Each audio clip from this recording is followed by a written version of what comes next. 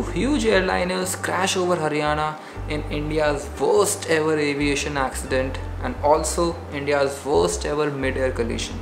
How did two such huge advanced airplanes end up at exactly the same place and exactly the same time? We're gonna find out today in Cockpit Stories, episode 7.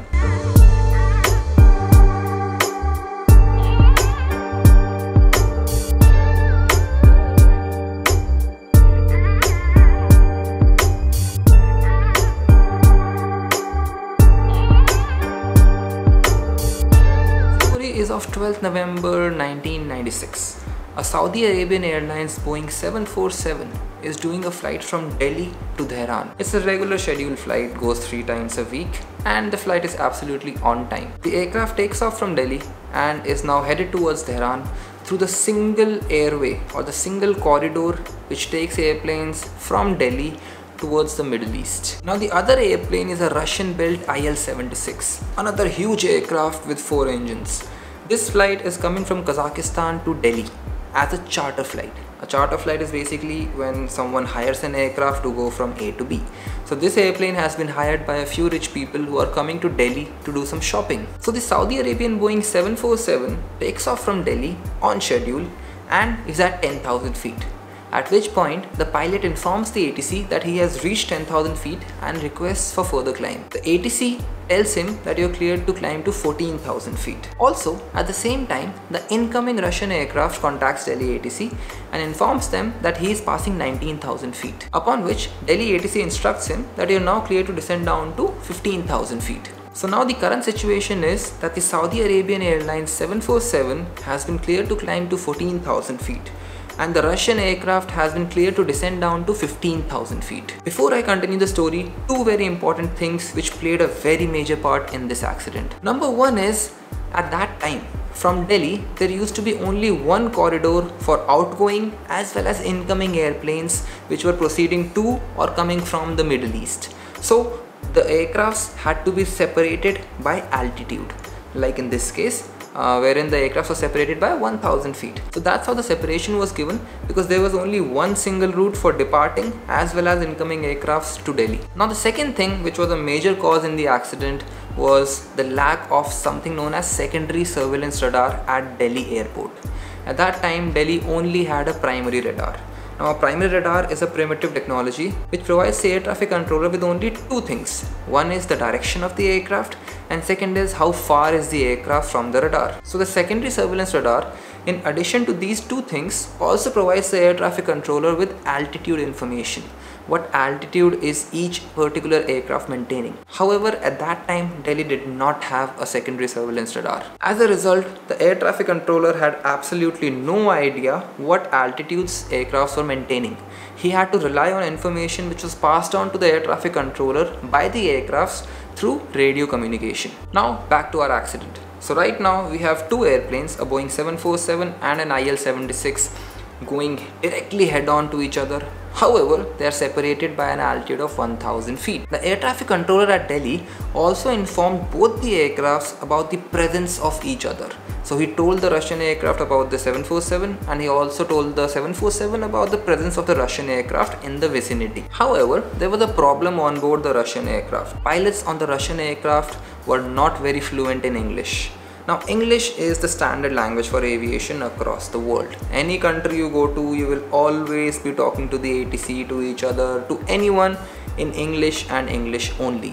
However, these Russian pilots were not very fluent with English, but they did have a radio telephony operator on board the aircraft. So this guy's job was to speak to the ATC and he was okay with English. He didn't have much problem. However, this radio telephony operator on board the IL-76 did not have flight instruments of his own. So he would sit in the cockpit behind the pilots where he would have his radio telephony controls. However, he would not have any flight instruments telling him the current status of the aircraft. To see what altitude or what airspeed the aircraft is maintaining, this radio telephony operator had to look over the pilot's shoulders and see the current aircraft status. Also, another problem on board the Russian aircraft was, at that time, Russia used to operate in metric units, which meant aircraft used to tell their height in terms of meters and their speed in terms of kilometers. However, the standardized thing in aviation, which everyone uses except very few countries like Russia and China, is nautical miles and feet. So in aviation, all vertical heights are always reported in feet and all lateral distances are always reported in nautical miles. However, the Russians were not very used to this because they were used to flying in Russia, and Russia mein kya use ho raha tha? Russia was only using meters and kilometers. Now, because of the language barrier and the different units being used, the Russian pilots made a mistake. Instead of maintaining 15,000 feet like they were told to, they actually ended up descending below 15,000 feet. Now remember, at 14,000 feet was the Saudi Arabian 747 coming straight on for the IL-76. So now the Russian airplane descended below 15,000 feet and it actually reached almost 14,000 feet. By the time the radio telephony operator saw over the pilot's shoulders to look at the current altitude, it was too late. He saw that the aircraft had descended below 15,000 feet. He shouted that start climbing, we were only clear to descend to 15,000 feet. As a result, the Russian pilots pulled up the nose of the aircraft, but it was too late. The Saudi 747 was right in front of them and they both collided mid-air. Now the interesting thing is, as per the DFDR data, had the radio telephony operator not asked the Russian pilots to start climbing again, the aircraft would have passed very close to each other, with the Russian aircraft being below the 747. However, due to this last minute pulling up of the Russian aircraft, it ended up colliding with the 747 in flight. The tail of the IL-76 cut through the wing of the 747 and the horizontal stabilizer as well. Now if you have that bigger collision in flight, your airplane is totally uncontrollable. The 747 went into a spiraling dive, totally out of control, and crashed into the ground at almost 1200 kilometers an hour. It also disintegrated in flight because it was totally uncontrolled. The cockpit voice recorder on both the 747 recorded the last words of the 747 pilots, which was a prayer which is said in Arabic just before death. And those were sadly the last words of those pilots. The IL-76 was still stable but in an uncontrolled dive. Because the aircraft was damaged, the pilots could not control the airplane and it went into a dive and went straight into the ground. The accident was not head-on. Two airplanes did not go nose to nose into each other. The IL-76 windshield was actually found intact after the crash. The vertical stabilizer of the Russian aircraft had gone through the wings and the body of the 747 like a hot knife through butter, only traveling at 1000 kilometers an hour. And as a result, very sadly, 351 people, majority of whom were laborers from India who were going to Saudi to work, all of them died. The interesting part, however, is some people actually survived the crash. So after such a horrific crash and after literally going into the ground at unimaginable speeds, some people actually lived. However, sadly, they eventually died because of their injuries, internal or external. Now you might ask that if the Russian aircraft made a mistake, why did they not see each other physically and take evasive action? The reason is this happened when both the airplanes were sadly inside a cloud. So when an airplane enters a cloud, the visibility all around is very less. So they could not see each other coming head on, and thus they could not take evasive action. Now some of you might ask, why was there no TCAS warnings? So for those of you who do not know, TCAS stands for Traffic Collision Avoidance System. It's a system on board the aircraft which warns the pilot if there's another aircraft in the vicinity and is about to collide with that aircraft. In 1996, these systems were not mandatory.